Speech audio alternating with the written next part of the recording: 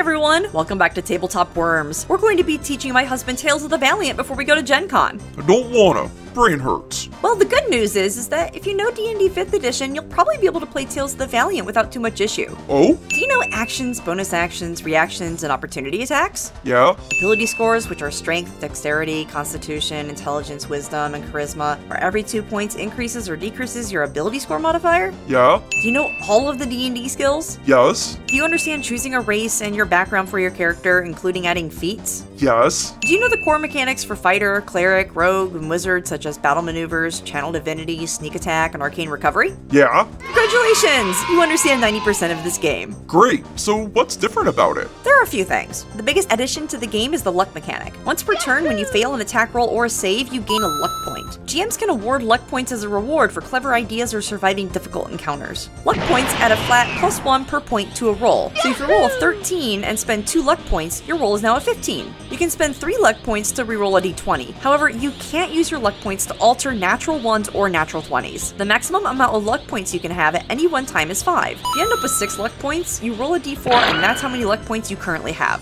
So if you don't use the luck points, you literally lose them. Correct. Races are lineages, and sub-races are now called heritages, although they're not really sub-races anymore. Any lineage can be any heritage. Heritages are more like how you were raised, and background is more like the choices you made. Feats are now called talents and are split into martial and technical talents. This allows talents to be better tweaked and modified to be balanced. Ritual spells are now separate from regular spells. They don't account against spells that you learn as you level up, so they're essentially free spells. Otherwise, they're basically the same. Clerics can focus on more magic or martial training at level 1, conferring them with these benefits early on. This is because all classes get their subclass at level 3 in this system. Turn Undead is now Turn Profane and now includes Fiends. Okay, that makes sense. Fighters get martial actions at level 1 to give them more options at first level. They need that. ASIs raise your ability score by 1 and are accompanied by a free talent. No more choosing between the two. So you're always getting half feats as you level up. Battle maneuvers are now stunt options, and backgrounds also provide talents, so you always get one at level 1. That's a fairly common homebrew. I do that. So if you get subclasses at level 3, are we still allowed to multi-class? Honestly,